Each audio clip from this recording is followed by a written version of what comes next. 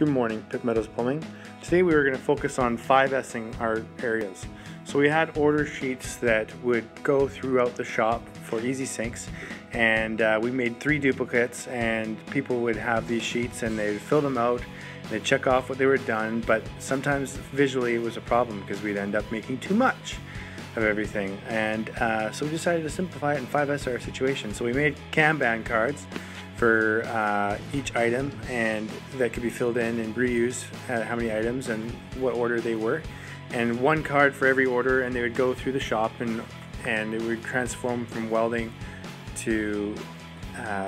copper to assembly, and we 5S'd the instructions for each area to have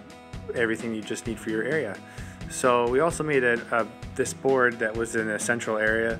indicating every item that had to be completed, and in the morning and at lunchtime people would update the board on where the order was or what they were doing on the order, and at the top was the items that they are, and the stickies would move their way down the line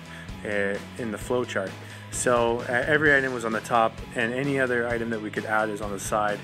so that we could always reuse the board. Thanks guys.